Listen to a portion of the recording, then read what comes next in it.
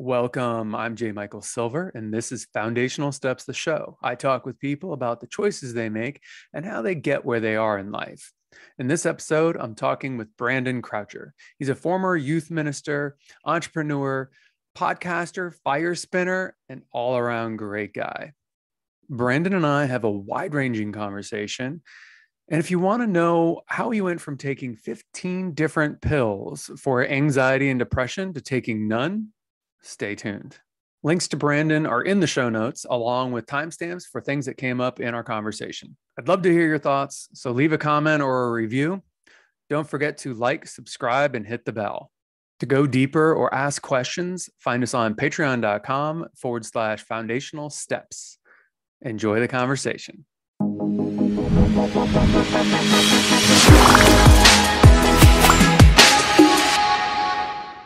Brandon, welcome. It's good. Thanks, Michael. Again. So the last time I saw you was you had me as a guest on your daily show. And yes, sir. Your daily show is Java Delight, right? Correct. And you started that. See, I was kind of impressed because I was straight up impressed because you do that every single day or what's I did, and I have other companies I work with as well that I own, and I was doing that during COVID as a way to help people find inspiration and like just find a positive, because we were all stuck at home and we're all stuck doing these video chats. At least let's do something together and make it a better day, And as the year went on, like 2021, I was already doing 5 shows a day with that and other interviews for other shows. I started to get burned out, and I went out on air one day and I just said, look, my other companies are hurting and I needed to take a break. I'm going to come back in February of 2022. So nice. I go back that 22 is when I come back. And I chose that because you have to get yourself aligned before you can go do so much for so many others. Oh yeah. 100%. And if I'm going to be on air that much, I need to have a plan, not just and the team that's doing what we need. So for me, it was a learning lesson, but I knew I was headed in the right direction. And when we come back, it's going to be twice as strong now. So you're going to go back to doing every day though? So we're going to do 3 days a week. I'm going to do 3, Monday, Wednesday, Friday. Okay. And I have an associate who is going to do veterans podcasts. Mm-hmm. And he has actually worked for the Veterans Association and all that. And he's going to help vets through communication, through teachings, help them be able to get the benefits they deserve that they might not know they deserve in an open forum. And because a lot of vets are just hurting and they don't feel they have a person there that's on their team. Right. And that was his job, is to be that person for so long. He wants to show people how to do it on the internet. I am so sorry. This cat is not going to leave us alone this whole interview. That's fine. I thought she was going to fall right asleep. Yeah. I mean, who knows? I have no idea what kind of audience I'm going to have at this point in time, since this is just the beginning of this endeavor. So maybe I'll have some absolute cat lovers and they're just be like, oh my God, that's so great. Then I'm going to have to get her sister too, because their names are what makes them amazing. So if you get cat lovers, I got you. That's awesome. This one's is Cleocatra? Yep, this is Cleocatra, because her sister is all black with a white tip on her tail. That's all the chain she has. Wow. And it's really cute. Well, she has 2 faces, and I couldn't find any good female empowerments with 2 faces like you do in comic books, like for men. Yeah. So I was looking around and I wanted this one to have a powerful name and that one to have a powerful name. So she got Cleocatra. And the other one got Nyx, Nyx. Do you know who Nyx is? The first thing that comes to mind is there's a movie from either the early aughts or maybe the 90s from God, what was the name of the movie? It was a short story based off of the guy who wrote Cabal and oh my God, I'm just blanking. He wrote the Hellraiser movie series. He's written so many amazing books. Clive Barker. So one of the, I guess it was actually kind of a bad character in the short story and the movie, but his name was Nyx, and he was a magician. And Nyx was named after someone else, and I don't remember the lore. Clive Barker's really good at taking, real life or history and kind of weaving it into some of his stories, and a lot of arcane, occult kind of knowledge. So I'm guessing Nyx is somewhere along those lines. You're actually no, it's a Greek goddess.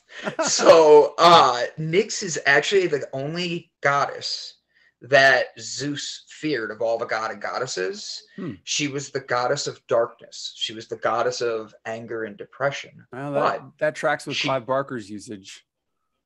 See, I knew you'd see it. Except now the casting, I don't remember the short story because it's been so long. The movie I've seen a ton of times because it was Scott Bakula and maybe a few other faces you'd recognize.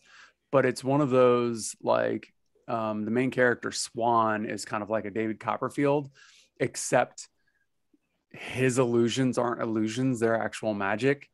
And he just pretends to be an illusionist. And Scott Bakula's character plays a detective, very noirish, and he's tracking, and he has a specialty in the occult, and he tracks like this stuff. And what movie is this again? Oh God, what is the name? Hold on, let me look. It's a Clive Barker, it's a Clive Barker film, based on a short story. Do you know his movie Nightbreed? 80s. No. Nightbreed is epic. So Clive Barker, let me see how to look this up. I got it right here. Clive Barker, Wikipedia. Yeah. But I want we don't want his Wikipedia. We want his filmography. IMDb. IMDb. That's right. So that's where I'm at now. So Hellraiser is being remade. I know that movie. That I've seen, I think. Hellraiser. I'm not a movie guy. I hate to say this. People hate this about me. They tell me to watch something or a movie I should know because it's a pop culture thing. And I'm like, I never know them. And people are like I didn't see Goonies till I was in my mid-20s. Well, okay, that's a little bit of a travesty. But I love the movie now. Like I could watch it like as many times. But like I don't know what it was. It was something about movies growing up. We didn't go to the movies as a young kid and I was energetic. So if the commercials came on the TV, like Star Wars, I could never get through an entire Star Wars because I hated commercials. And I just couldn't finish it. And my ADHD is too much for it. So that's why it's funny to me. That. Like, I'm like, yeah. So Hellraiser, Hellbound. Those Hellraiser. Well, Lord of Illusions is the movie that I was talking about. 1995, it came out. And, I don't know. I'm sure I can make this relevant to Foundational Steps and our conversation. We'll bring it back to it if you want. That way I can give you time to think. Do you want to ask me a different question? Well, no. So I got it. Here's how it is. So, I mean, in the movie, like Nyx is the cult leader. So Nyx is literally kind of the arbiter of like death and destruction and darkness and opening your mind. So he was a cult leader in the movie. And Indigo or Swan, I can't remember, maybe not Indigo, but Swan was his main disciple, and Swan imprisoned him and basically, made him, undead. He was in a chamber underground or something like that with bondages on his face and mouth, so he couldn't speak. It's pretty dark. It's pretty wild. But Nyx taught Swan the foundations of magic, and the foundations are essentially know yourself, know what you are. So that's how it would translate the foundational steps, because know thyself is probably the most powerful saying in history, and now the twist is Nyx shows you your darkest side. So correct. You're familiar with shadow work? Absolutely, yes, sir. Okay. I actually just had a meeting about it yesterday, Oh, that's fun. and I have a hypnotherapy session right after this today. Oh, nice. Okay. What time is that? Just so how much time do we Oh, have? 2:30, my time, Okay. 2:30, so 2 hours. Okay. So we got time. Oh yeah. So, shadow work, obviously, for anyone that might be listening that doesn't know, Carl Jung, the great psychologist, disciple of Freud, who really kind of took over, the mental aspects. I'm explaining for anyone that might not know this. I know you know this, but You're good. he coined the term shadow work as a way of dealing with our shadow, our dark side, our what we're scared of, what we're fearful of, and it can get esoteric sometimes the way I talk about it, because I imagine like this soulful light, like this God energy, or this brilliance of just pure love and joy. That's the way I like to imagine God, or universal energy. And our crap, our baggage, our fear, the things that we get conditioned to second guess or hate about ourselves, our self-worth, basically keep that light from coming in. And so, when we have something that we fear, or we're scared of, or we don't want to acknowledge, or we're trying to repress or hide, that creates a shadow, because the God light is shining down, trying to shed light on it. You're trying to ignore it. And so, in trying to ignore it or trying not to deal with it, all you see is the shadow being cast.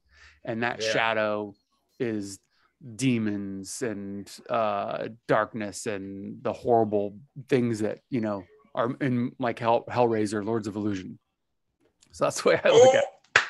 Right? Way to pull that back in there. Well done.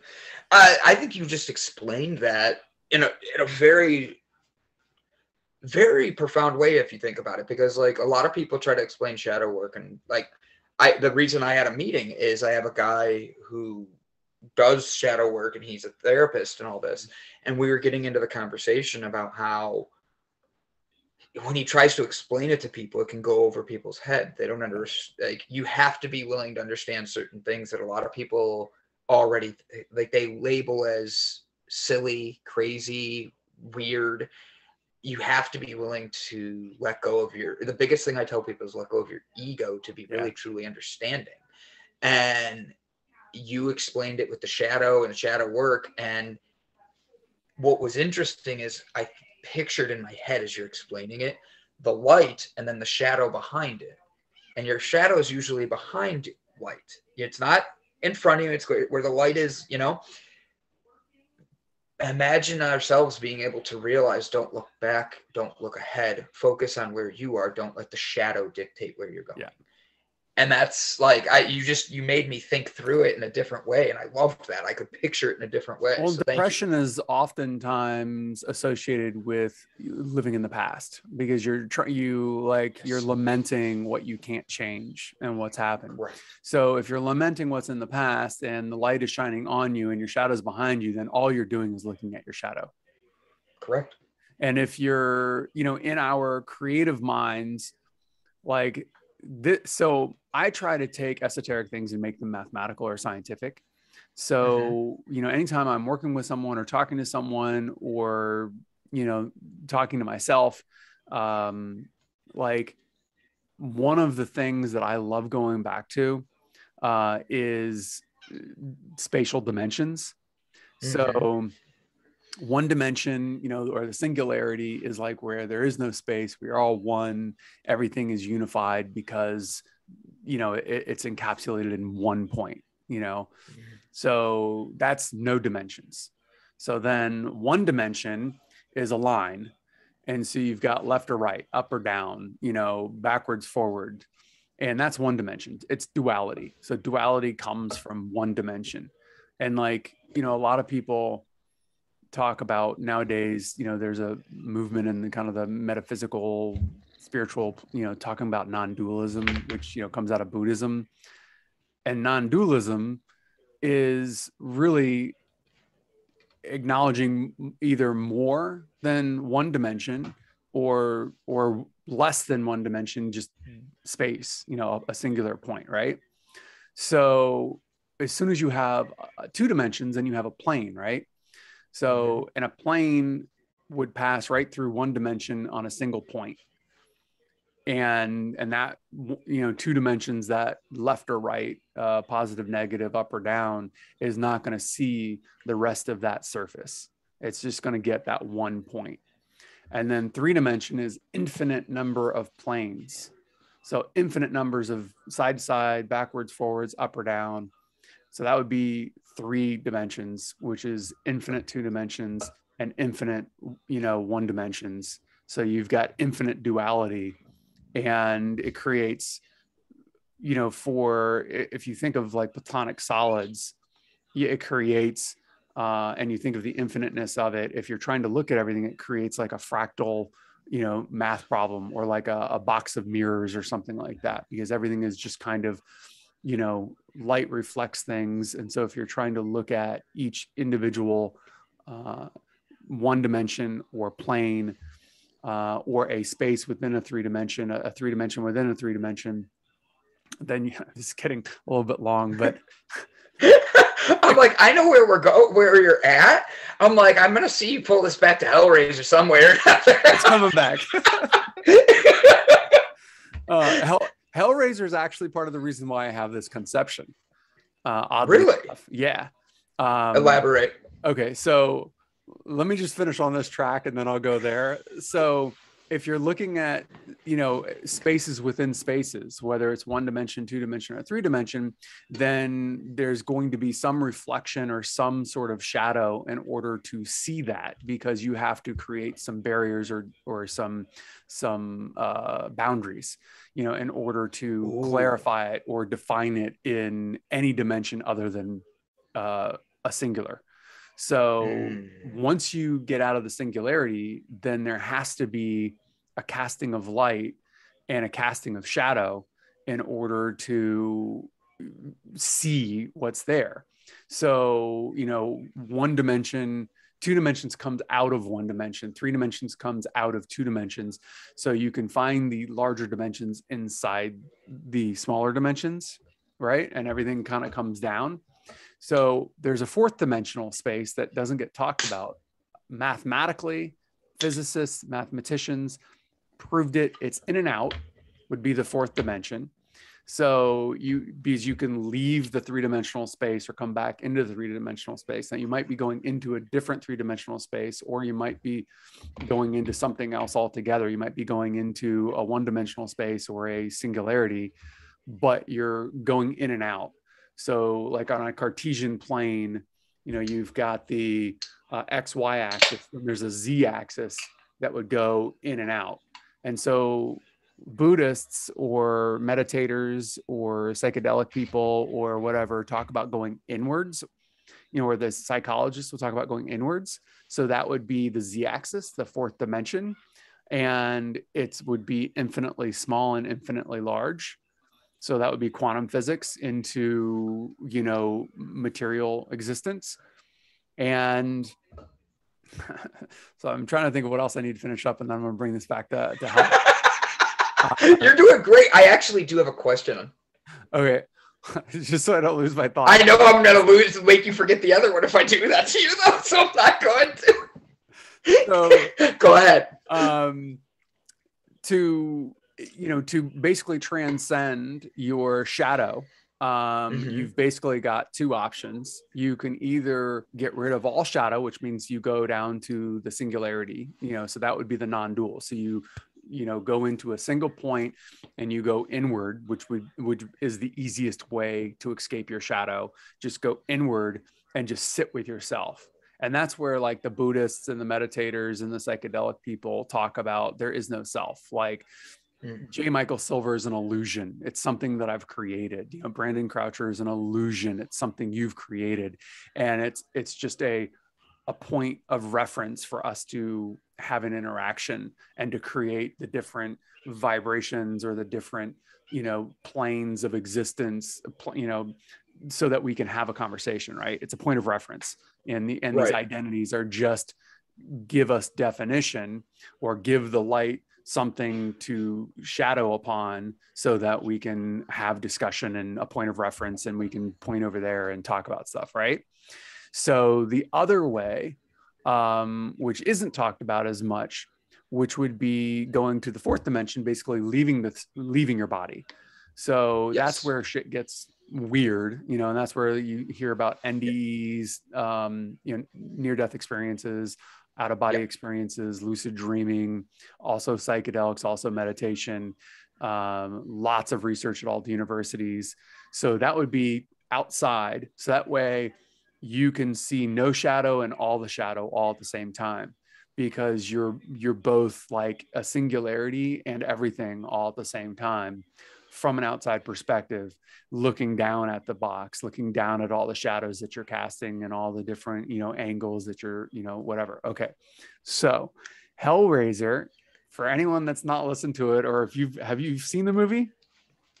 I have seen Hellraiser. Yes. Okay. So it's a puzzle. It's the mythology is all based around this puzzle box, and the puzzle box, you know, was imbued with, you know, demonic powers, and it's a fourth dimensional portal basically. And when you solve the puzzle box, it opens up into another dimension. So that's the movie. So, you know, when I was, you know, this would have been back in the 90s when the movies came out. I watched those films, and I'm not a horror fan. But in the Hellraiser films, very specifically, I don't know if I've ever had an opportunity to explain this so in such detail. It's so weird because this really is so like formative for me as far as how I see things and how I, you know, talk about things. You know, obviously there's lots of other influences, but so if you can take a box, a three-dimensional space within obviously another three-dimensional space, your reality, and you're able to open that up and it's a portal to another dimension, then, you know, that would be, you know, fourth dimensional singularity all coming together where you can kind of just, you know, think and you're there, you know, you travel at the speed of thought, you know, not the speed of light. And the beings that come out of there basically force you, within the context of the movie, to experience great pain to find your true self, because they want to uncover your true face. So Pinhead, the main character, you know, he was like a cop, and he gets swallowed up and has to face himself, and his true self is like Pinhead. And he's got all these, you know, nails in his head and, you know, the crazy leather and everything. And, you know, his colleagues have like split head in half. You know, they're just these crazy demonic looking wild creatures. And they define that as the true self of these beings. And essentially what they're talking about is pain is an illusion. So, and once you succumb to the pain becomes joyful. And once you experience the joy of the pain, you can't be hurt anymore. And that's when you find your true face.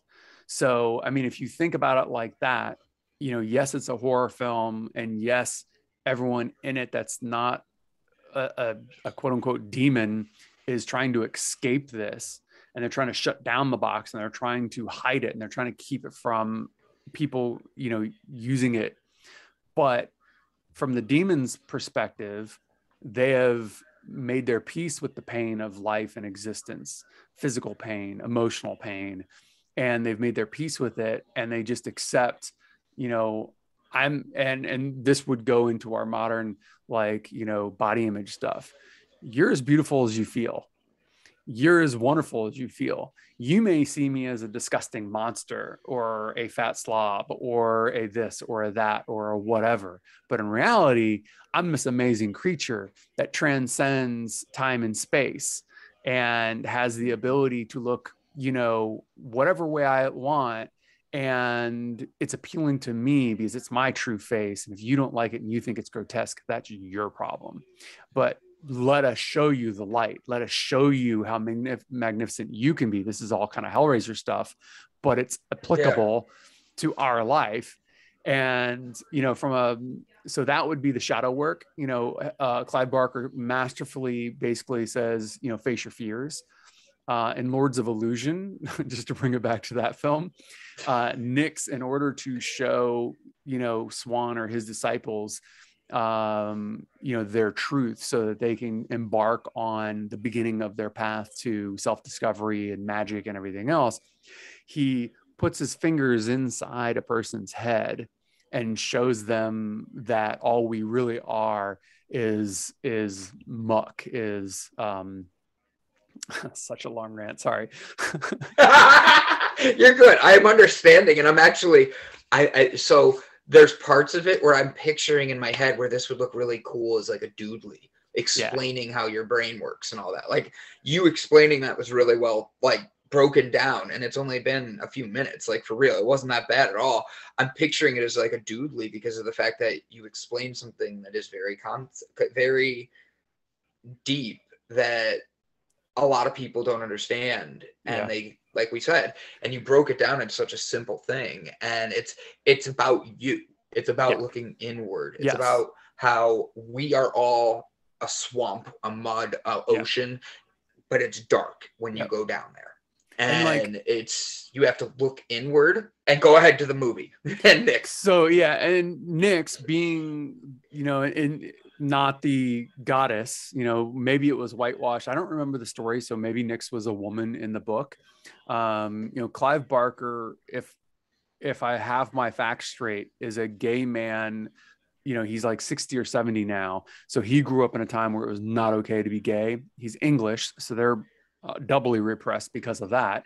And so his writing is all about trying to set himself free and trying to set other people free.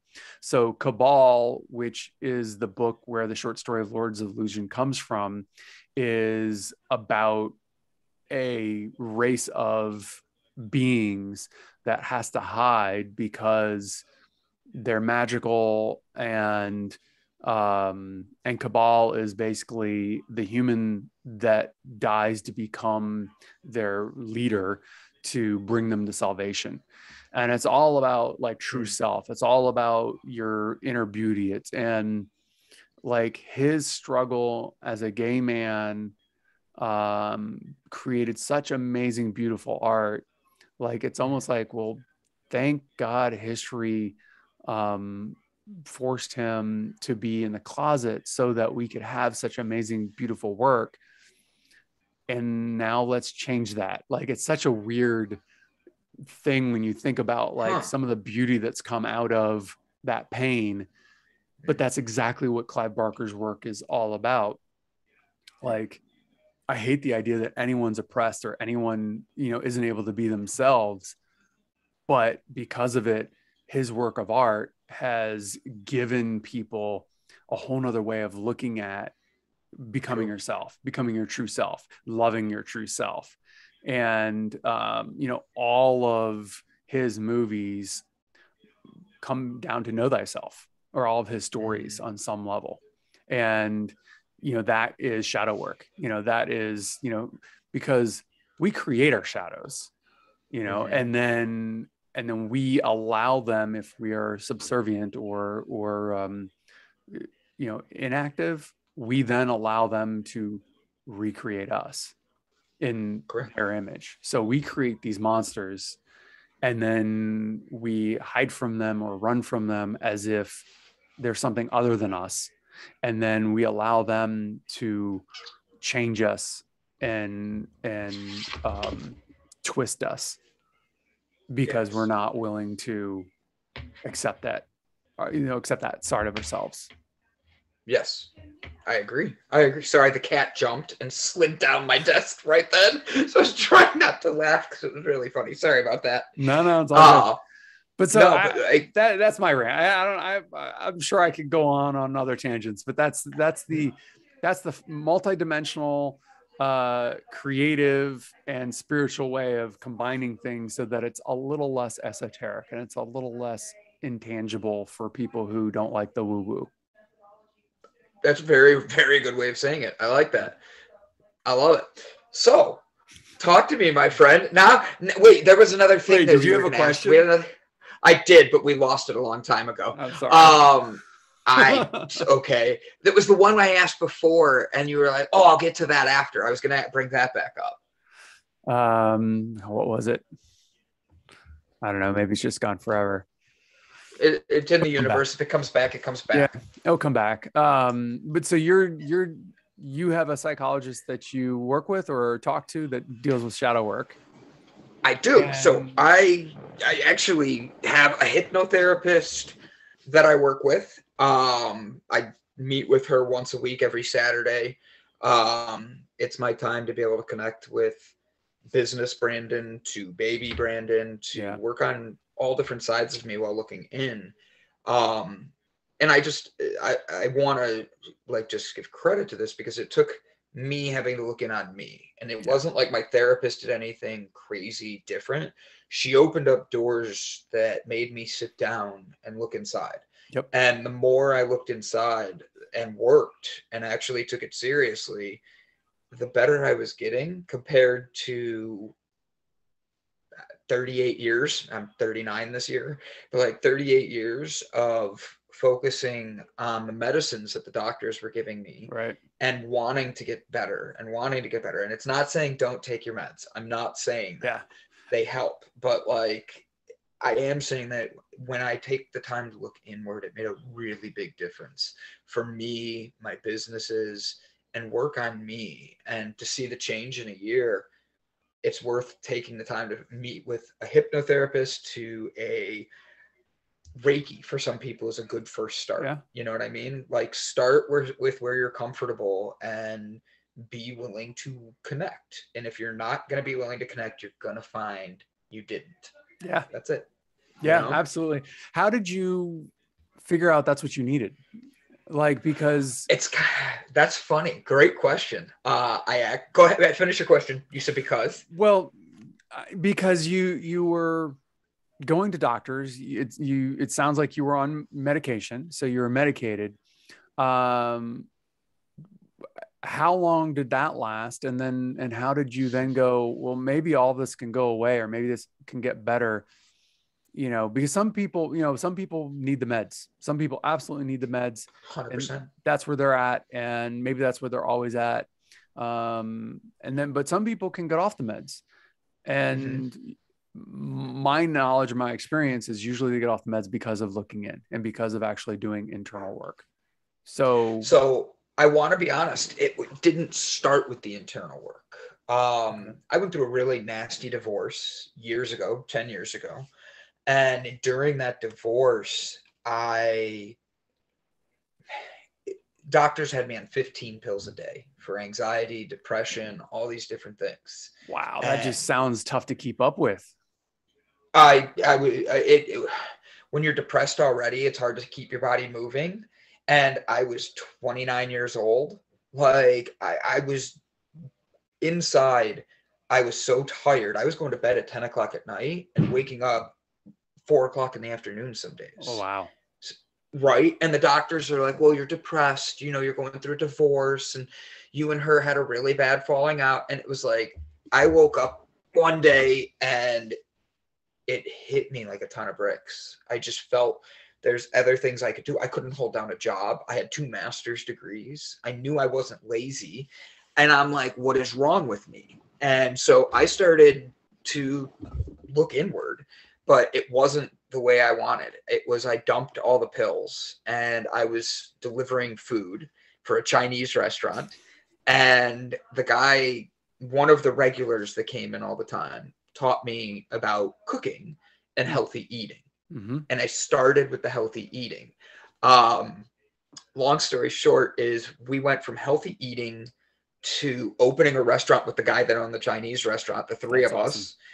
And then that took off. I did something right there because I got a job at Starbucks. Like for real, my cafe competed versus Starbucks across the street, just like they want, you know, like Starbucks wants. I hurt their business so bad. I had the other 2 Starbucks down the road in downtown Cleveland. Like, what the? So the district manager shows up inside my restaurant and is like, I want to offer you a job. And they offered me a job, and I ended up running the 3rd largest Starbucks in the world. Wow. Now, at this point, I'm off meds. I'm focused on healthy eating. I've started exercising. I moved out of downtown, Uh-huh. and I'm joining the Starbucks team because owning your own business is tough, but like insurance, paying your staff, there's a lot of overhead. And if Oh you're yeah. not balancing it and you don't have the right partners, it's just another shadow that you're going to have later in life that you're going to Yeah. have to learn to shed light on. And for me, that was a life lesson. And I got to Starbucks and I was so excited for the insurance. I ended up running the Cleveland Clinic Starbucks. And one day it hit me, the 15 pills. Like it was like I used to be on this many pills a day. And I'm now running a Starbucks that is all caffeine and sugar Mm-hmm. in one of the world's largest hospitals and one of the biggest corporations. Mm-hmm. And I did it in under 3 months. So I'm like, I'm pretty good at this. But every day when I left, I'd go outside and I got to my car and I would smoke because my coping was actually cannabis. Okay. So cannabis, not cigarettes. Okay. No, yes. Trust me, I was going to make sure I made that clear. So I would smoke. Yeah. I was smoking cannabis, but I was legally getting it as a medical thing. Right. And I knew I needed certain things. I had done it enough before. I had learned a lot about this plant. And then it hit me one day. How do I get people like my mom and dad to actually want to try something that they're not going to smoke? They're not going to do an oil. Mm-hmm. They're not going to try gummies. Mm-hmm. Like there's a whole bunch of things that just raises red flags to them, from CBD to THC and confusion. Yeah. And with me being on the meds, to learning about how to take care of myself through diet, exercise, meditation, and then looking inward, the therapy came because honestly, I was going to Reiki and it was the morning show and I had a hypnotherapist come on, and it was a little over a year ago now. And she goes, I don't know why, but I feel I'm supposed to talk to you. And it was right at the end of the show. She goes, I'm going to give you 2 free sessions. And I just thought it was a business thing, right? Yeah. My first 2 sessions, it felt like I had 10 years of therapy in 2 sessions. And I'm not even exaggerating. Yeah. So for me, it was, those steps needed to be taken care of because we don't realize how important, like if you only eat, you're out in California, if you only eat In-N-Out Burger and McDonald's, you're going to get huge, right? Yeah. It's screwed. Not insulting right. Yeah. Every now and then I get it. But like when you know what you're putting in your body and you start appreciating it, from the moment it goes in your mouth to actually being digested, your body returns it and grateful because you brought it in. Yeah. And for me, I didn't realize how much food played a role until I started these restaurant things. And then, yeah. So for me, it's all that. What you put into your body and mind, also is massively important to how it shapes you mentally and physically. Yes. So if all you're putting in is horrible negative things and sugary, fatty foods and all kinds of processed crap, then that's what's coming out, and that's what you're going to reflect. Yes. I think you froze on me. I was just about to say, I think you froze on me. Oh, there we go. We're back. It only lasts 1 second. So I'm curious, because, one of the things that I want to dive in general with people is like, that's a great story and that makes a lot of sense to me, but I feel like there's that. How many years is that? I gave from Chinese 10 years. That's 10 years. So that's 10 years with the divorce at the beginning. Yeah. In a matter of a couple minutes. So there's no possible way we got everything. You know what I mean? And not even close. Sounds like, okay. And so so when I was in my early 20s, I was teaching meditation, and I primarily tried to teach a foundation of meditation and the basics of meditation. Long before I ever had the concept of foundational steps, my mind was always thinking like, what's the simplest, easiest barrier of entry? Because that's the hardest thing for people, right? So you said meditation came in, but it sounded like it didn't come in until later. Is that accurate? 100%. I was actually a youth pastor before the divorce. So for me, cannabis at first Hmm. was a no. And it Right. was just, and it wasn't the no that it was. Like, I smoked the day before I got married, but my ex did not like that plant, and she had this very negative thing towards it. Right. So when when I was became single again and was able to have this opportunity, I didn't know what I was diving into. Yeah. It was one of those things where it's like, it is associated with partying because it is that too. But that's why there's people that you want to get the stuff that's grown in a basement, that's fine. That's affordable.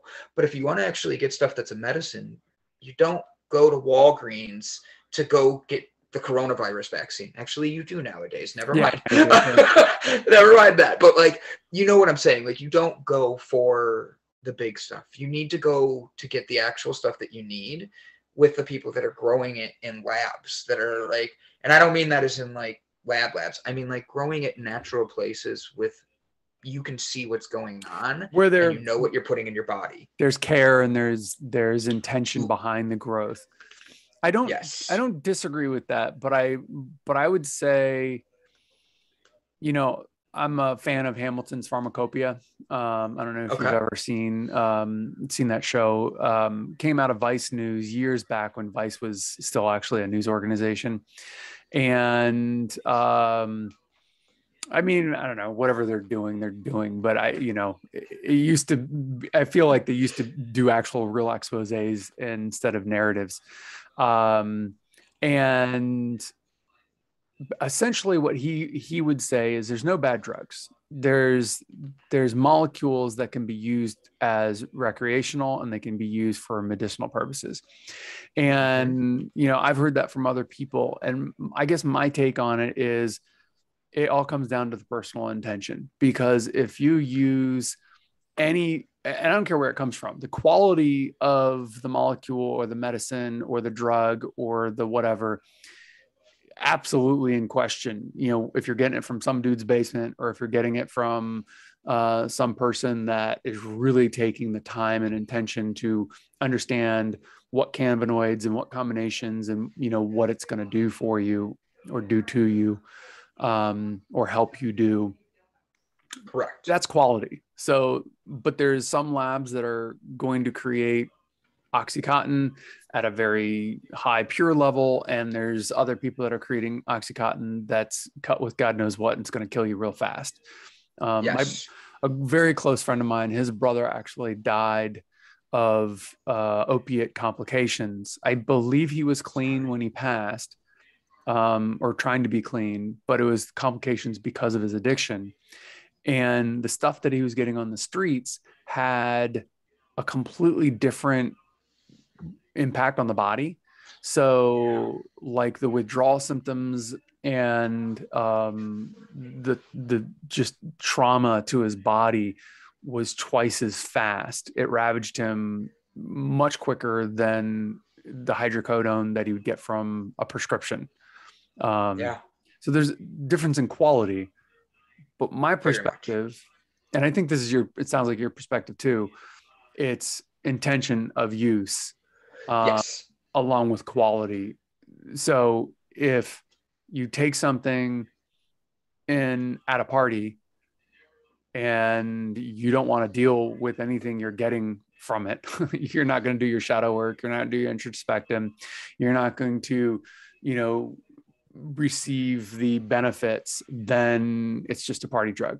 And then if Yeah. you, like, MDMA is known as a party drug, but MAPS has made it very clear that in a clinical setting with intention, you can overcome your PTSD in a matter of like 3 sessions or less for Yes. military combat PTSD vets.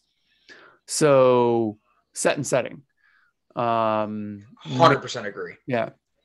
And the only reason why I want to nitpick on that is because I know you're an advocate of using things medicinally, as am I, and I have no idea.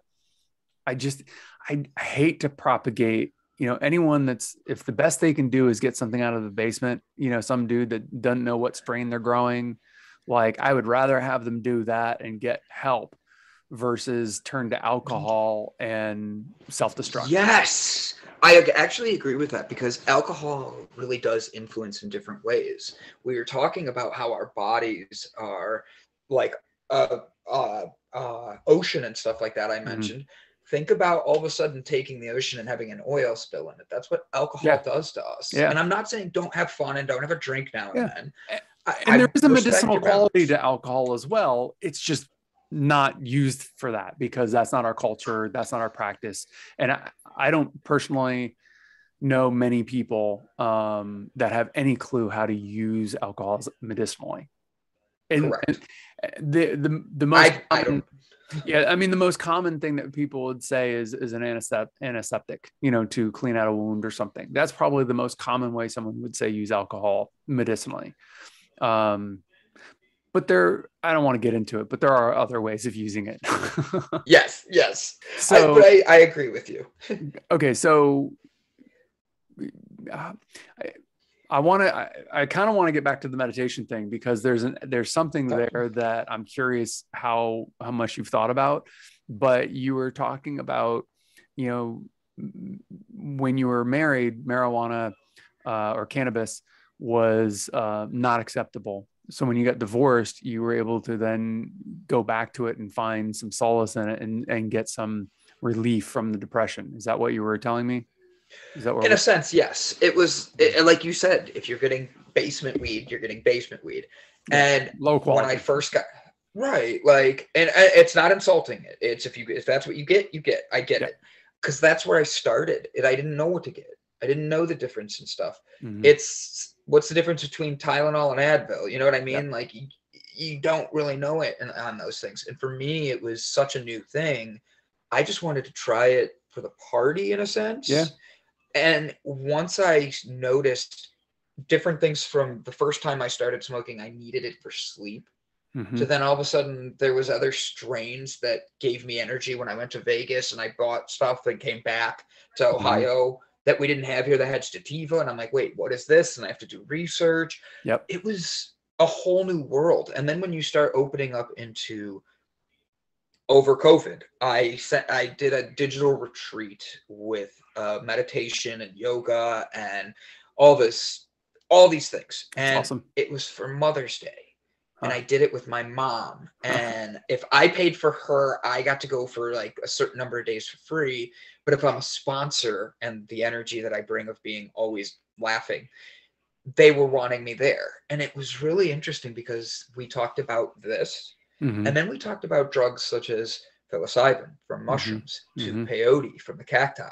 And we were getting into that. And my mom, who has never expressed questions on those, all of a sudden opens her eyes and is like, well, and I left the room because I'm her son. Yeah. She doesn't want to have that with somebody like that there. Sure. And everybody said to me, like afterwards, they're like, your mom was like so into wanting to try stuff. She was so curious. That's like awesome.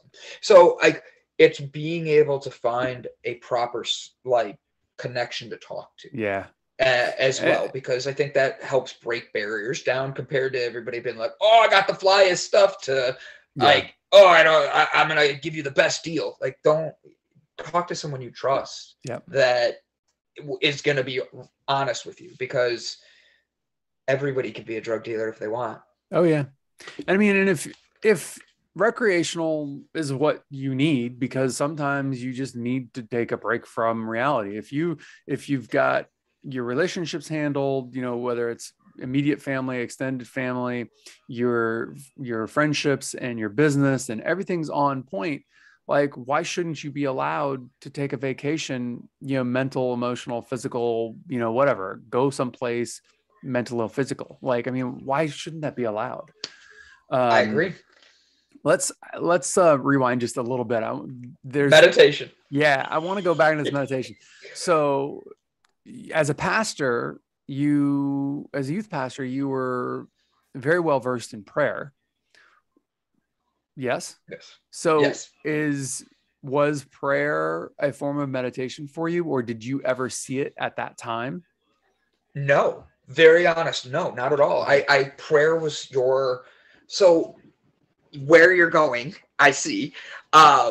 My prayer time was praying to God.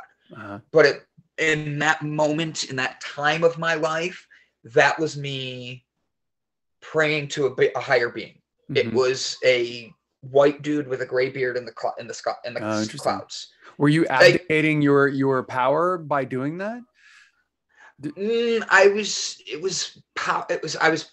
I remember a kid saying to me, a very young kid, like third grader, when he closes his eyes and he looks to his heart, he sees the color blue. Is that God?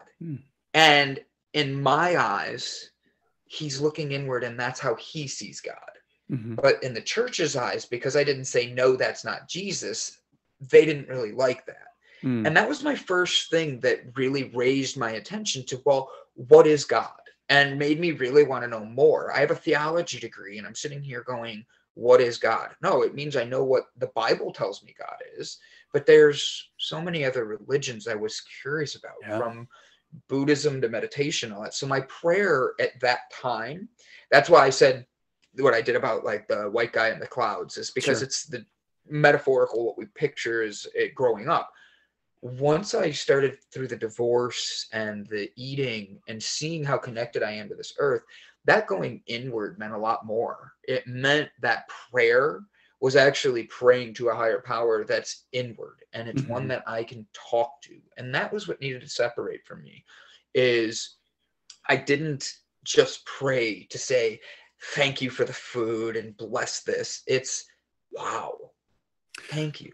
Well, just to tie that back to our earlier conversation, fourth dimensional space, the in and out, the Z axis, or the X, Y, Z, Q, I don't know, whatever, that the in and out axis, whatever letter. You're teaching me the access ones. I don't know the access lines. So X, Y is a plane, and then Z is 3 dimensions, and then the fourth dimension, I don't know, whatever. Q for quantum physics. Yeah, we'll go for quantum. And quantum is just a particle. It's just an amount of something. So a quanta is any amount of something. In quantum physics, it's a very small amount of something. So just to connect that, what you were saying, when you're praying going inward, that would be the in and out, because the easiest way to leave your body is to go in, because once you go in and you get to that singularity, then you can really go anywhere. I know that sounds so esoteric. Like people might be listening. What is he talking about? Leaving his body? That's weird. No way. That doesn't matter. But you know, all right. So when you have a dream, okay, let's just do this. Have some fun with this one. When you have a dream and you're about to, something great's about to happen, but you don't realize you're in a dream yet, and you're wondering, is this real or fake? In a dream, if you want to know, do yourself a favor and say, let's fly. And try to fly. Absolutely. And really put yourself out there to fly. Yeah. And I don't mean jump off a building, but jump off a building, because if you're really going to happen, you're going to fly. And you're going to wake up before you jump. It's different. The fan is not going to be eating you. I mean, that's the biggest difference, you know, in the non-physical is anything that's physical, you have this body and there's lots of chemicals and chemical reactions. The difference between, so your brain doesn't know the difference between a dream and reality.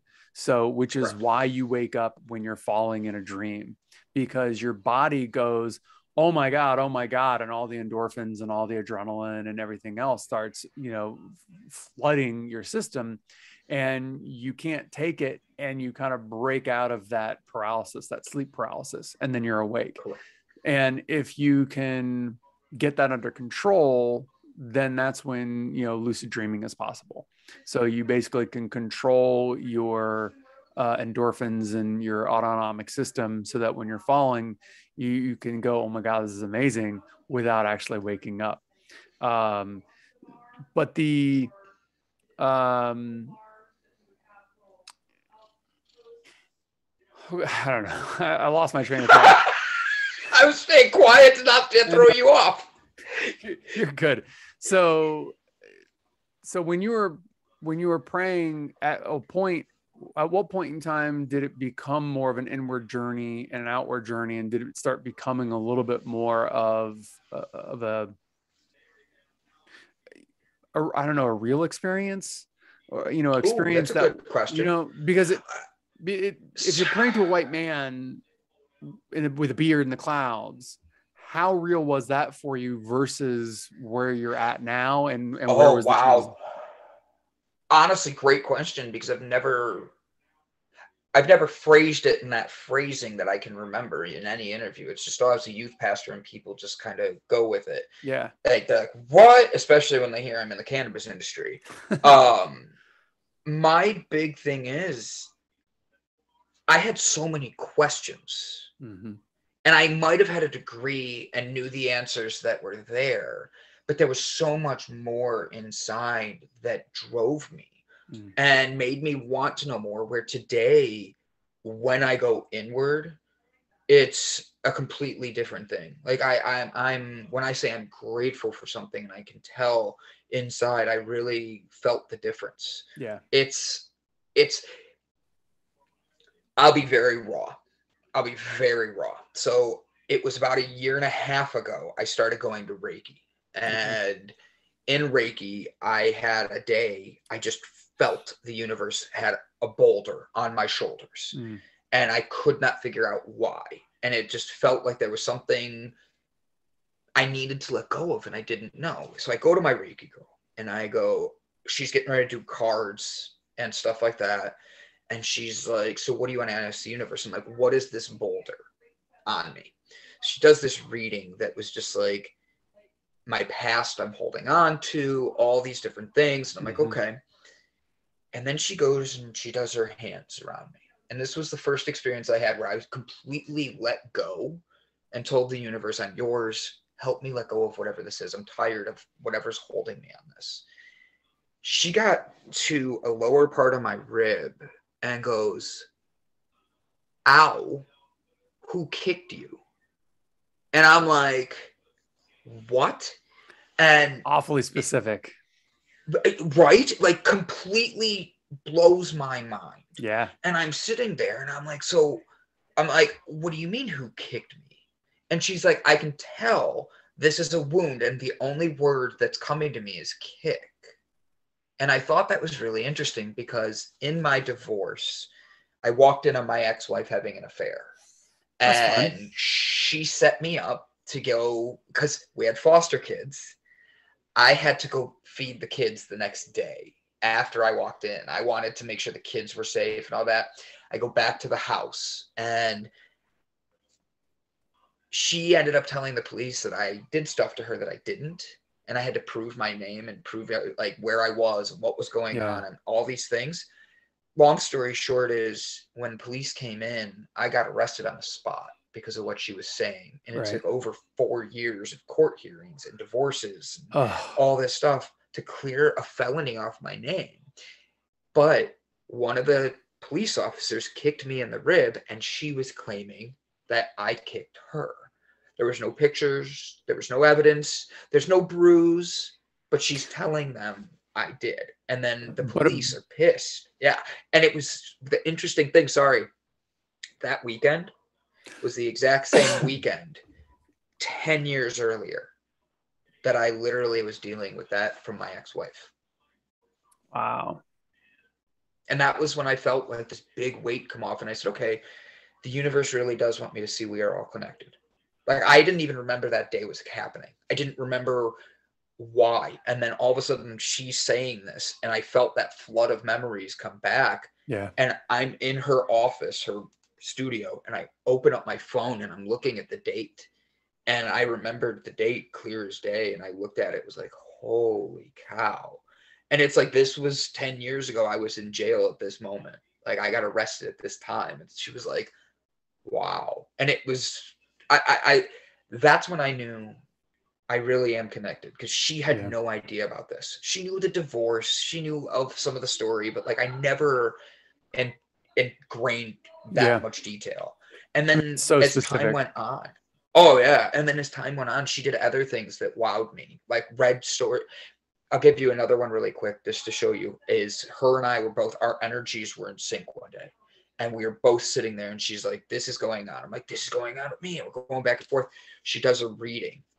And it was so directed at me, and knowing that I have to know who I am and keep working on me. And she's like, I've never felt like this was a reading I've had before. I need you to know this. And she's like, just hear, like, see this. And she's like, now here's the thing. I need you to go home and watch the Leo King. Okay. The Leo King? He's a psychic on YouTube. Oh, okay. And he does, I didn't know who he was either. She had to send me a link because I was so confused. She calls me to make sure I'm going to watch it. And she's crying. And I'm like, what the heck? So she's like, turn it on now. So we video chat. And through the video chat, there's nothing she could have done. This is a guy who has 10 million followers or subscribers on YouTube. And he's doing a live reading earlier that day that was a couple hours ago. At the same time, I'm with her. And that's when he released this live feed. Okay. In that moment, he pulls out a deck of cards that a fan sent him. And he goes, I don't know why, but I'm supposed to read this for a Taurus. And I'm a Taurus. Okay. And he flips open the cards, shuffles them, and he's talking. And he starts flipping cards. Every single card he flipped was the same cards she flipped. Card for card? Every single one. That's card for card. Statistically impossible. That's like that would be 1 trillion to 1 odds. Yeah. Or how many cards and I there? sat there. 10. Yeah. I mean, statistically, that's just not mathematically possible. It doesn't make sense, right? Yeah. We took pictures. I always take a picture of my, of the final of my reading or whatever. Yeah. Yeah. And she and I are going through it because she's like, send me the picture. And I'm like, okay. So we said, her and I are going through it. And she's like, you told me you wanted to connect to the universe and you want to be something to bring change. She's like, Brandon, I've never seen anything like this. And so like her and I are just like in awe, like our jaws dropped. And then the next day is when I interviewed the girl on that my hypnosis therapist. Oh. And she all of a sudden comes in and she's like, I can see you're on a journey. I'm supposed to offer you this. And as I've gotten to know her for a year now, I'll tell you what, if I don't show up taking it seriously and taking it's me not showing up for me. Yeah. And she doesn't just, I was blown away that she did this free session, like these free sessions. And now I'm finding out years later, she really doesn't give these away. And she did it because she felt the universe tell her this is supposed to be what he's supposed to do. Yeah. So for me, the universe, the third, the fourth dimension, all these connections, I believe in it too, because of the fact I've been living in a state of, I'm free falling now compared to having it where a parachute was provided of information to, and now I'm actually trusting the universe. So sorry, that was long-winded. No, that was amazing. that was epic. That was just a fantastic story. And I mean, statistically, it's just not possible for you to do a reading on that day, for you to take a picture of it. And then she's like, oh, you've got to watch this guy. And he just randomly says, this is for a Taurus out there. Boom, boom, boom. I'm positive other people got benefit from that reading. They're tourists. They think it's for them. Correct. No one could have had the same reading on the same day. And correct. It's just not statistically possible. I asked the universe a big question. Help out of it, but especially hell yeah, the followers. But that's epic. And so what that tells me though is that you got definitive proof for yourself that we're all connected, that there's more to life than this physical existence, that everything you've experienced is a lesson to teach you, to help you grow. Like, you got that. Anyone listening to this, they may go, well, I'm a little more curious, Or they may say, I've had that experience too. Or they may be like, nah, they're making up shit. So like, how to prove it. Yeah. My point is like, until you have that moment for yourself, yes, you can believe, but you don't know. Mm-hmm. And until you know, you just don't know. And there, I mean, it sounds so weird and sounds so like, you know, woo woo to, you know, weird, just philosophical, like, but you can't know until you know. You can believe all you want. But what is the Bible? What is the Quran? What do they say about faith? Yeah. They tell you faith is not seen, faith is worked. Yeah. And that means I had to go inward and work that the universe would be willing to talk like that. Like you said, statistically, it doesn't add up to sit there. Like when I say the reaction was like, it was more than winning the lottery. Yeah. And I mean that as in like, I literally sat there and her and I, our mouths were open. And I was living with my parents for this time.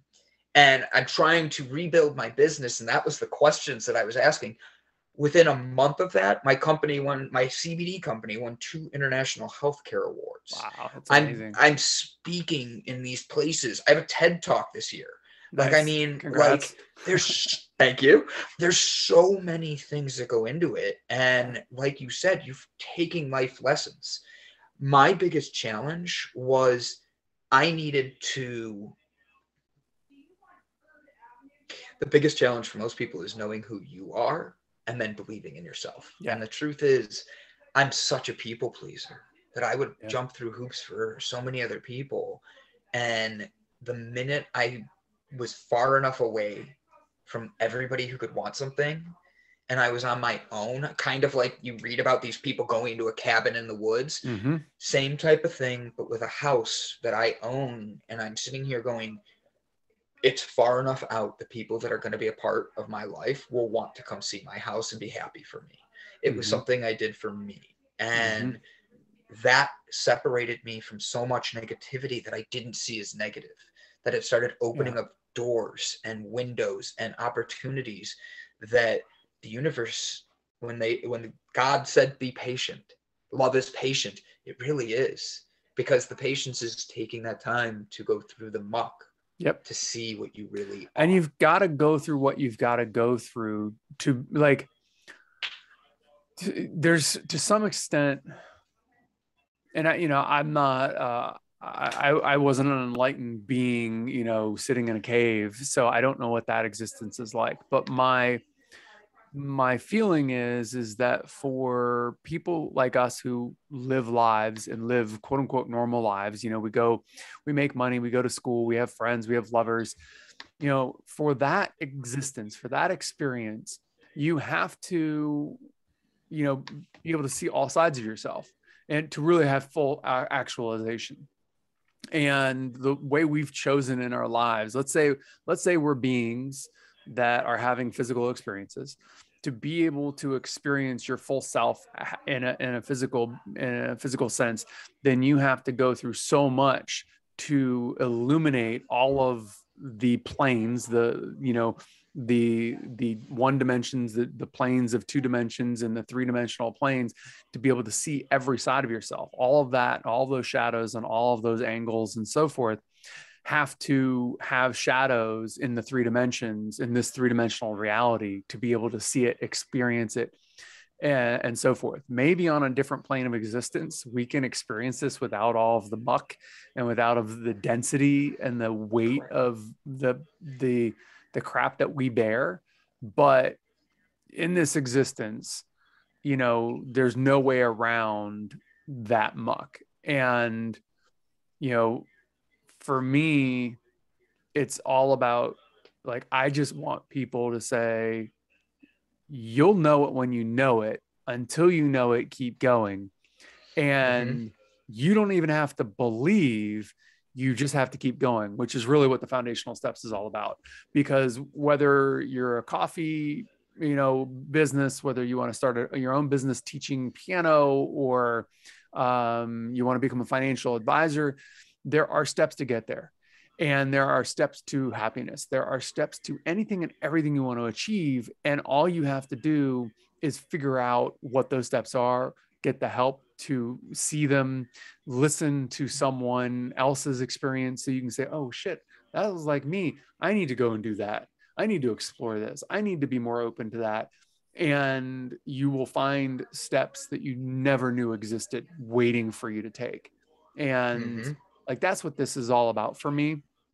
And yeah, I mean, I think we have a little bit more time left. So like, I want to get back to the Chinese food, delivering the Chinese food. And wow, of all the things to ask me, I have foster kids to go with. I know. You go to the Chinese food. There's a lot of things there. I mean, and we could probably talk for several more hours or 10 more episodes. But the reason why is because, to me, I heard a really profound thing happened. You were delivering food and someone said, let me teach you how to cook and let me teach you how to eat. And that, to me, is so basic. And so, I mean, that's the foundation of this existence. Like, I don't care. You don't want to talk about esoteric. You don't want to talk about religion, spirituality, or woo-woo stuff. Great. But you got to eat, right? Like, you've got this body, you've got to eat. And to me, that's spiritual. To other people who are foodies and cooks and chefs, it's also spiritual. Gordon Ramsay, I bet if you cornered him, it would be a spiritual thing for him. So, oh, yeah. What if you cornered him, though, watch out. He would be the guy I think would knock you out, though. Yeah. Maybe not corner him. Maybe get him. Email him. Yeah, email. Right, exactly. So that experience to me, like, just screams, like you said, you've got tons of other stuff to go to, but there's something about that moment for me that screams transformational, foundational, and profound. So yeah, what was that experience? How did he, or was it he or she? It was a he. So how did he and you decide that you needed to learn how to cook and he was going to be the one that taught you? So him and the guy that owned the Chinese restaurant were already golf buddies. Okay. And he was a chef for a different restaurant. And he didn't like the menu at the restaurant he was at. And he wasn't like, the owner had a menu and he was brought in type of thing. Right. So he really wanted to, the name of our restaurant was Phuel, Phuel. Okay. Now, the name we came up with, because while he was teaching me how to cook, because he would go into this Chinese restaurant and just eat vegetables with this guy all day. And like the two of them, the owner and his buddy, would just enjoy talking about food. And Ivan liked to talk business. Andrew liked to talk about the food. And then Andrew saw me doing the delivering. I was 28 years old at the time. I weighed 265 pounds and my stomach was touching the cutting board. Wow. No matter how far I stood back, it seemed like. And he just said, do you want me to teach you how to hold the knife? And that was the first thing he said. And I just thought that was interesting. Like, I was like, and it started a conversation, and then it led to him coming to the back of the kitchen and then cooking, and him and I talking, and the universe aligned because it gave us a place to create a restaurant that was going to be a very touristy area that was up and coming right before it was going to blow up. But was he teaching you to cook? Like, had you already decided that you were going to create a restaurant together? No, it was him coming to the back and just having fun. He and the other guy were talking about doing one. And then him teaching me about the health food with the alignment of this random building opening up, that we just kind of looked at each other and said, that actually could work out. It's perfect location for it and everything. And we opened up a breakfast point. And I then, within 6 months, I had to learn how to cook. I had to learn how meats were doing stuff. I didn't even know really restaurant storage at that time. Mm. Like why you don't put the chicken above the eggs. You know what I mean? Like whole bunch of little things I didn't think of because you're just, moving. Yeah. And he taught me these things because I was curious about why food would do so much. And he could see that I didn't want to be on the medicines I was. He saw a difference, and he was the first person to actually say, what about food? What about something else? Yeah. And that was why he came to the back, was he believed so much in getting the right food into you that you would get the right pH balance or fuel and be able to keep your body going in the right directions. And honestly, he aligned me with that first initial grounding of what food needs to be. To this day, actually funny, I'm going to be cutting a hole in this wall right next to me because my kitchen's right on the other side. Oh, nice. So that way I can actually juice, I can actually blend, I can do a whole bunch of things. And I still cook today, but I want to be able to show people why certain foods are still good using the digital stuff that I do. So for me, cooking is that foundation because we all love to eat, no matter what ethnicity you are, no matter where you're from. There's food is like part of the culture. Yeah. And you got to find that start for yourself. Absolutely. For me, he just was that first teacher that saw, I wouldn't even say he saw something different. He literally saw somebody who wanted something else and knew food was where he needed to start, All right. So I know it's so strange, but I want to dig into that a little bit further. So you guys start cooking. He starts with just showing you how to hold the knife. And I've literally seen videos on YouTube about how you hold a knife, how you hold a cleaver, how you hold a paring knife. There is an art to it. Sushi chef. Oh, whatever. What are you trying to say there? Huh? What is that, Michael? Guys. Perfect. I understand. With the pointy things and the sharp edge. And they roll them really tight. Yeah, they roll around. Those guys, they have a technique with a knife that is unique unto them. And to properly do that type of food, you have to know how to hold the knife, know how to work the knife, and know how to cut the fish in a way that brings about certain flavors and textures. So the art to me is obvious. I don't think it's obvious to everyone. Is that part of what you guys, went through, not necessarily consciously, but I mean, inadvertently? Was that some of what you were getting? Yes. And it wasn't intentional at first. At first it was teaching me like, oh, you can eat this and it will taste good because of this. Like, like that's why people put so much butter on certain things. And it's like, oh, that makes sense. It's like those little things you just, I didn't know I couldn't eat the whole bottle of syrup. But as time went on and I was cooking more and more, I wanted to know more. And that's where it really was like, I never thought about how blueberries really affect your brain. I never thought about how almonds are such a good snack for your body, yet like we don't, M&Ms are right there and almonds are right there. How many of us choose the M&Ms? Right. And for me, it was I saw in that moment, so like when I was cooking more and more, I'm using a flat top grill and oven. We're making omelets. We're making vegan gluten-free pancakes, like for real, and we're in Cleveland, Ohio, meat and potatoes type of place, like that's where everybody's used to being. I don't know what it was, but he said to me, you're supposed to eat the rainbow every day. Yeah. And I thought that was like it was the first time I ever heard it, and that was something that really struck me. Is like, oh wow, I don't think I ever come close to what do I eat that's green? What do I eat that's purple? What do I eat that's blue? You know what I mean? Most people don't. I mean, and Dr. Andrew Weil, he's an American, German last name, Weil, I believe. He was one of the first, I think he was the first doctor to do clinical research with marijuana back in the 50s or 60s. And he has a restaurants now. I can't think of what their names are.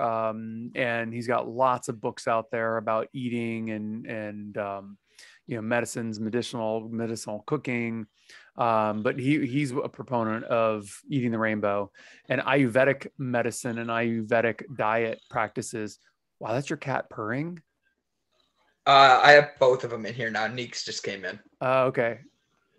Yeah, she's totally black. Totally black, and then the tail has just a tip. Just a tip. Yeah, the Ayurvedic is interesting because they're also about eating the rainbow and then different colors signify different types of foods.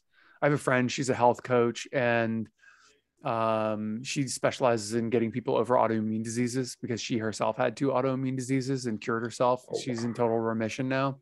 And so she works with people, helping them be healed so that they no longer have any autoimmune issues. And food and color of food and types of plants, such a major impact. And we don't realize how big of a difference it does make. I'll be honest, I lost 60 pounds, 60, just by switching my diet and starting to get off my meds. Like, my therapist hated me because, look, I don't recommend doing what I did because it could have repercussions for other people. And I'm lucky that I didn't. But I came home one day when I was eating and I was noticing I was feeling better and we're getting ready to open the restaurant. I felt something in me say, dump the pills. And I dumped all 15 bottles down the toilet. My therapist was really mad at me. And I said, look, I'm going to start with diet. And as I start losing weight, I will exercise. And as I exercise, we're going to keep a close eye on me. And she said, look, I don't approve of this, but I'm going to give you my personal cell phone number. So if anything happens and you're really taking a dive, like a nosedive, I need you to call me so we can look at this. And truth be told, she was right there with me through learning about these things. I would go in and start teaching her about cannabis, not like an actual class, but like during therapy, to psilocybin and I've been doing with that.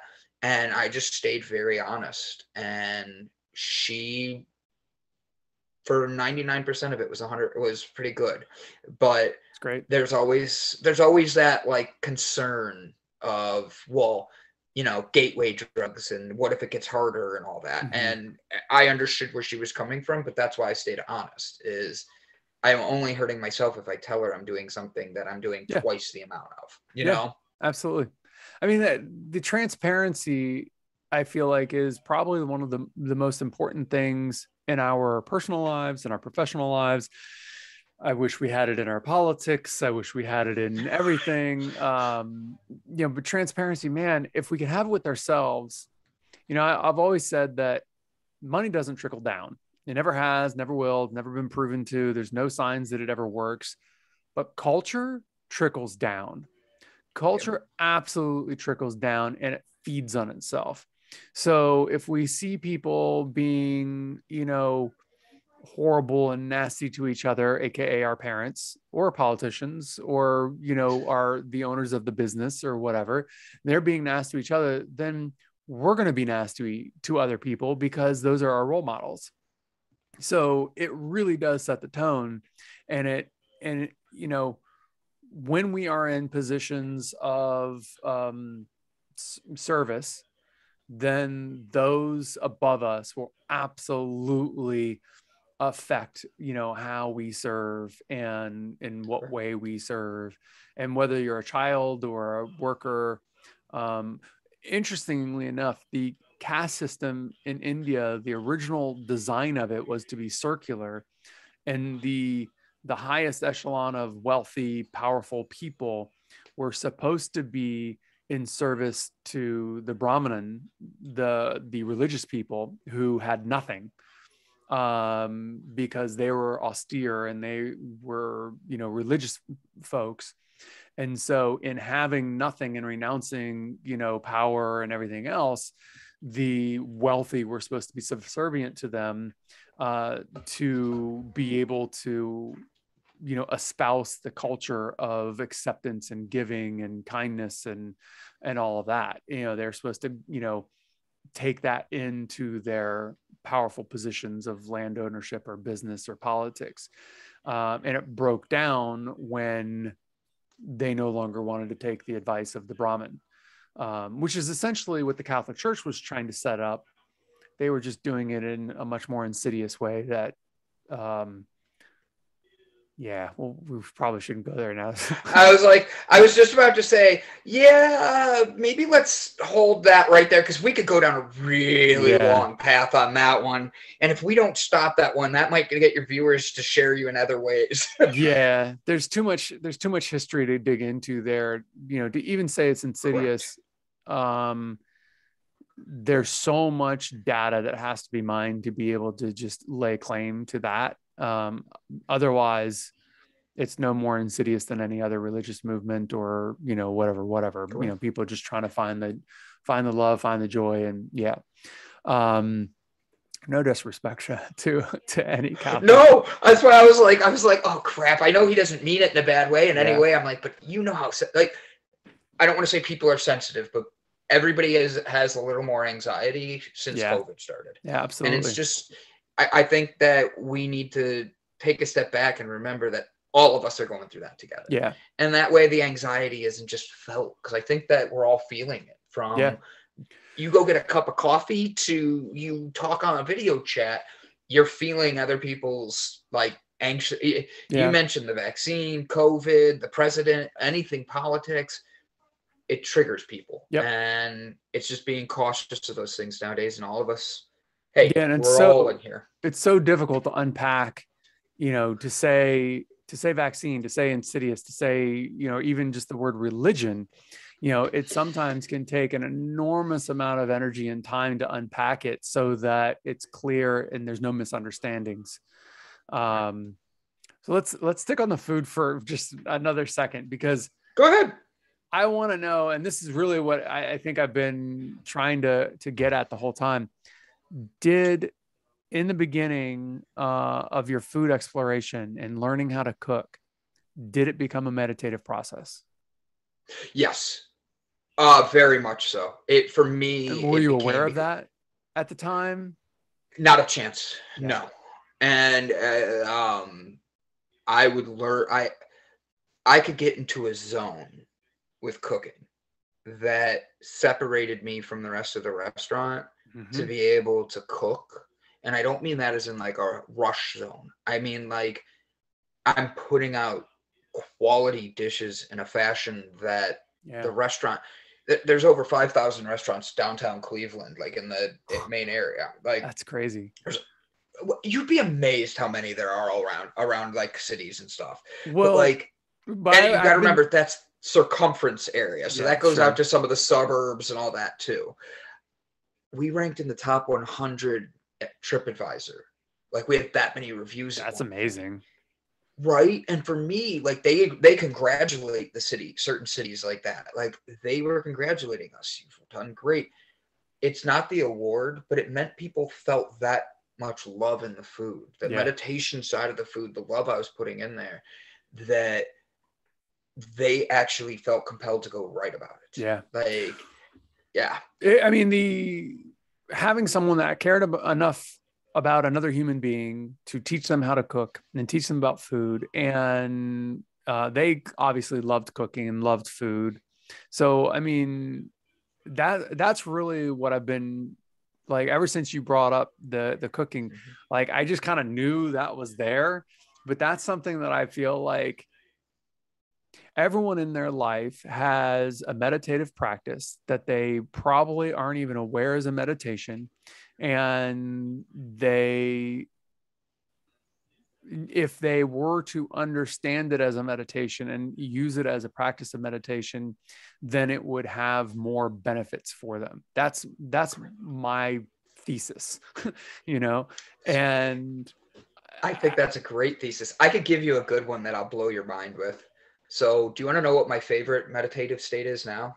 What? So I do many different things. I work so hard and puts myself through a lot of anxieties, that when it's time to sit down and meditate, I have different avenues, from exercise to diamond dots. I don't know if you've ever seen those. Think color by numbers, but it is much bigger. So I did a like 50,000 piece diamond dot thing. 50,000?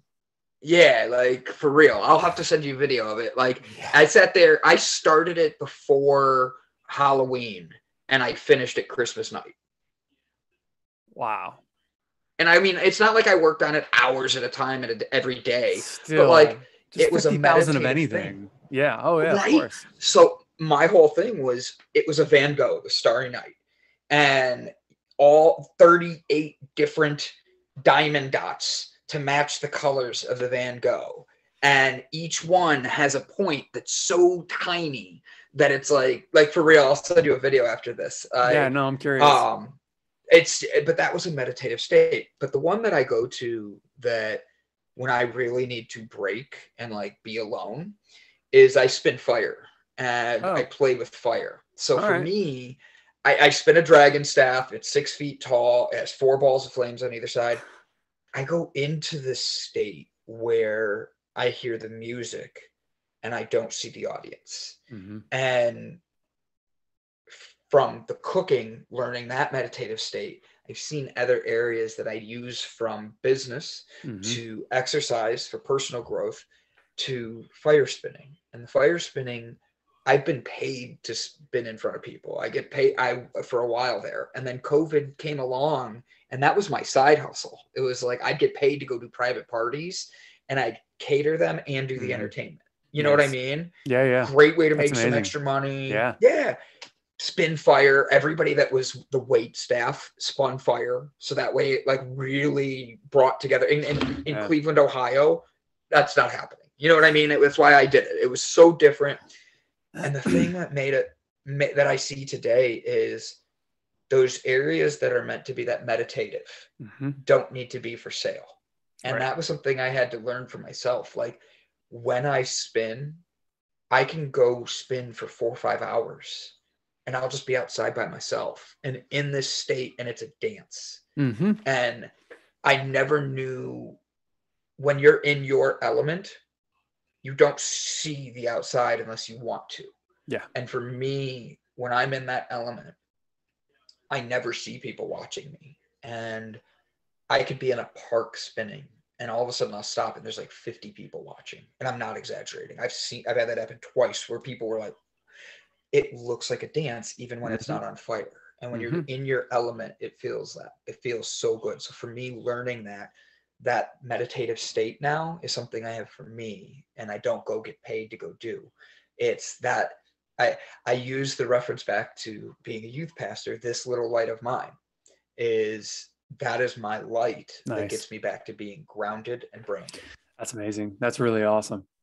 I mean, that's one of the things that I just want for everyone, is to have that, knowledge of what is going to help set them free, And my mom, and this is part of the reason why I started teaching meditation, 20 plus years ago, when I was young, I was in my early 20s, is my mom would use ironing as her form of meditation.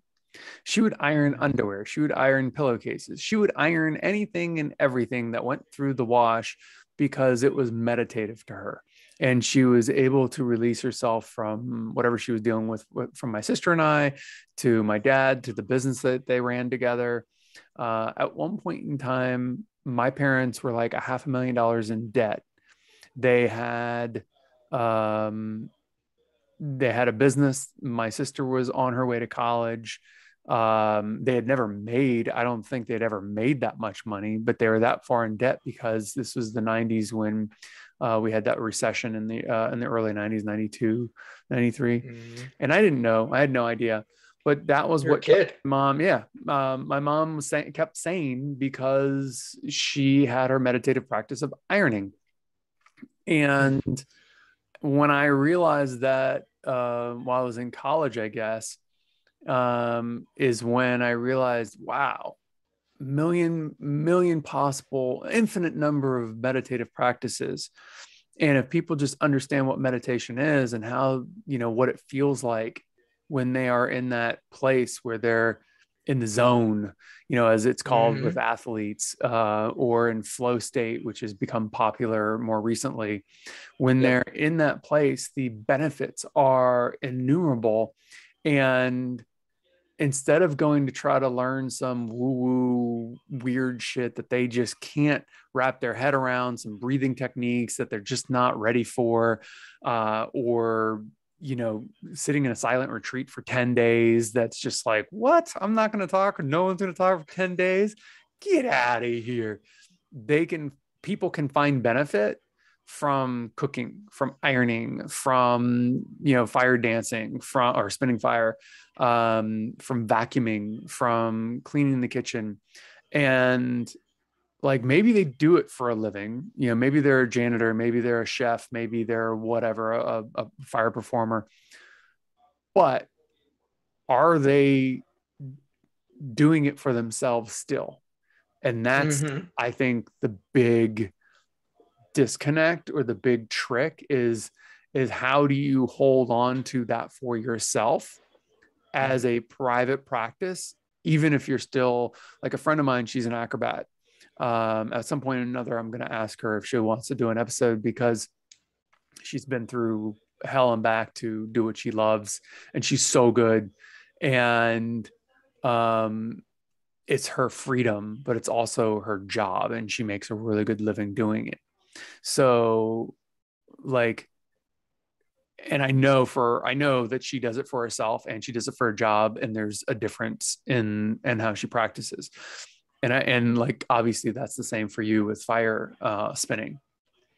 Yeah, it really it does, because you have to notice it what yours is. So like Mm-hmm. that dance, like the dances I do, I in my head am just in this element where I'm comfortable, and all I want to do is keep this thing up, and it feels just right. And my eyes Yeah. are closed, and it just is. I know where this thing, like for real, I've had it where I drop it off of a shoulder and I'm catching it during a spin. I'm in that much flow. Yeah. And it's one of these things where when there's other elements of my life that, like, when I'm in my flow, my energy, my vibration, people say it's just like a light turns on, Mm-hmm. and it's really fascinating. My CBD company, we at the healthcare conference, I stood up front and I had to present my company. And being a brand new thing in healthcare, there's a million questions that all these doctors, these Mm-hmm. healthcare representatives are asking. My presentation was only supposed to be 30 minutes of the entire week. I was up there and they had so much requests to come back, and they had more questions that I was answering to their level of expectations of Yeah. what they want. I got brought back up for an hour long panel discussion that That's I awesome. led. Like for real, they planned it like very quickly. And then after that panel discussion, I was supposed to speak about digital technology divide in another room. Mm-hmm. Half of that room that was there for the conference moved into the other room with me. And when I got done and I'm off the stages and I'm talking to I hate being up on stage. As weird as that sounds, I don't picture everybody in their underwear. I picture them picturing me in my underwear. Don't know why. But like I get off stage, I'm talking to my staff. I'm like, did I do well? And they were like, are you serious? And I'm like, what do you mean? They're like, you just took over this conference. And I'm like, I did what? And they're like, there's 1,500 people in this conference room Mm-hmm. right now because 700 of them followed you in. And I didn't even notice. And all I was doing was, I need to talk about what I've been training myself to do, Yeah. why I was brought here. And in that stuff, those areas were so critical for who I am as a person, that I was in my element and didn't even see things that would boost an ego going on around me. Do you know what I Yeah. mean? Yeah. And I was grateful for that. So yeah, I think your friend being in her element and knowing what her gifts are is take advantage of who you are but keep your you, like your mom's ironing. Yeah. It's such an amazing thing. And I mean, like I said, I think everyone has their thing and they don't even realize it. They don't even recognize that they have a meditative practice because, people think of meditation and they think of, retreats where they, sitting mantras, all these things. And it's like, well, it can be anything though. It really can be anything. And it's the goal that you're after. And if you're achieving flow, if you're achieving, joy, bliss, if you're able to remove yourself from, the stress, the baggage that you're carrying, let it down, just let it go for a little bit. Like, that's everything, Yes. So, I know we're getting close to time here. Is there any other little rabbit holes you want to touch on? And, maybe we can do another episode down the road, but is there anything I'd be touch happy on? to. I don't know. Like, you went through the pastor thing, which was fun. I and all that. Here, let's hit one really, really easy one. A lot of people have a problem with. It's a new year, and I was doing some research the other day, just my own brain going its own direction.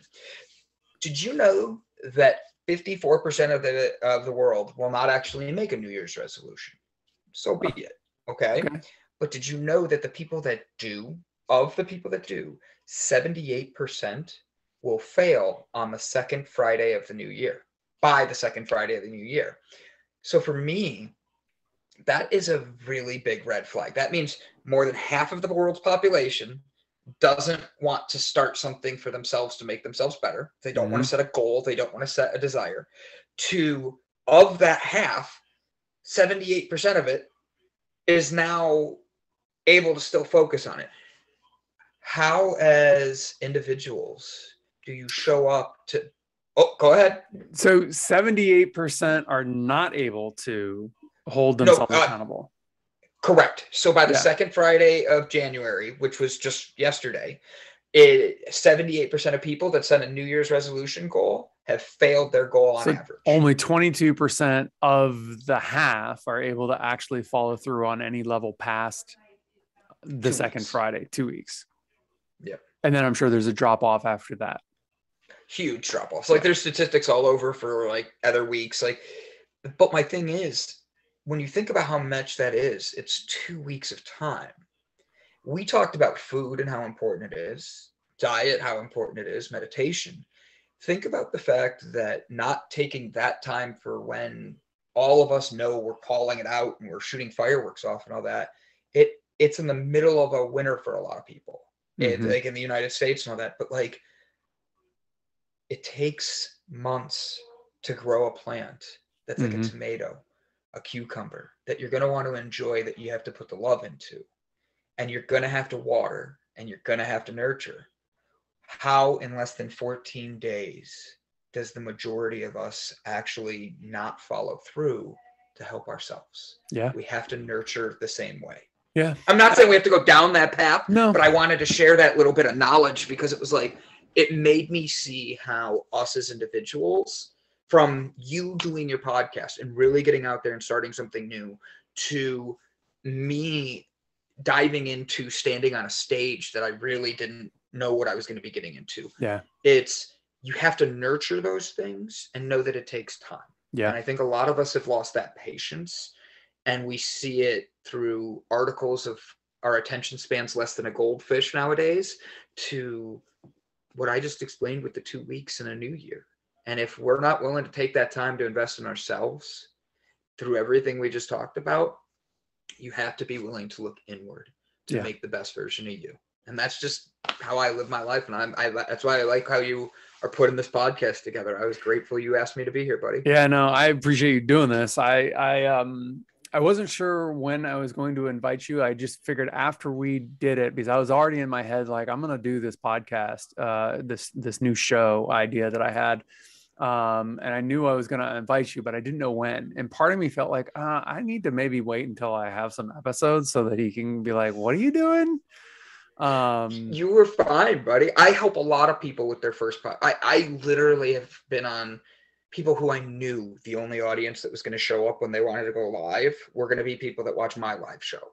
Yeah. And those are the dedicated fans. Yeah. The thing is, you have to start somewhere. Yeah. And I needed people to let me start somewhere. Yeah. So why wouldn't I give that back? You know no, what I mean? I really appreciate that. I mean, it's such an amazing thing to be able to say, I'm going to do something and then get support. And I've reached out to so many people and gotten that support. And it's mind boggling. I mean, it's just like, really? Yeah. Okay. Let's do this. Right? Like you're like, wait, you're actually in? Yeah. And it's amazing because it also, 157. I know. Thank you. Sorry. So yeah, I know. They're reminding me I have therapy in 3 minutes. It's my girlfriend's here. She's right like poking her head and she's like, hey, I know you're on your call. And I'm like, yeah. She goes, 3 minutes. I'm like, okay, thank you. Yeah, I mean, it also makes it easier, to be accountable. It was when you ask other people to be involved and they're involved, all of a sudden I've got enough on my calendar. It's like, well, I'm stuck doing this whether I want to or not now. And isn't that a good thing? Oh, it's so right. Good. Yeah. I love that. I call it job security, not like a worrisome thing. It's just my job security that many people want to keep doing it, Yeah. No, it's a good thing. It's a really good thing. Well, look, thank you so much. I appreciate it. I'm sure we'll talk again, and I hope you have a wonderful therapy session, and everything else is going gangbusters for you. Thank you. Yeah, thank you. And I will make sure I'll try to put in the show notes. I'll try to put some of the stuff, and so people can find you and your show. And I'll send you like some little things that I do, like I have the bio that I have written about me that I edit now and then. To I have a thing called Milkshake. It's a free app. Oh, cool. But you literally click on it and you can put all your social media in there. So when people want to sign up, they just click that and it takes here's their Facebook link, here's their Instagram, and all they do is click which one they want and it signs them up. Oh, cool. That's really cool. Yeah, that's interesting. Free too. So Milkshake. Okay. Yeah. Awesome. All right. Thanks, I'll talk to you next time. Thank you. Don't forget to leave a comment or a review. I'd love to hear your thoughts. New episodes every Tuesday. And for clips from the show, check us out on YouTube. Until next time, don't forget your life story is yours to write and rewrite as many times as you want.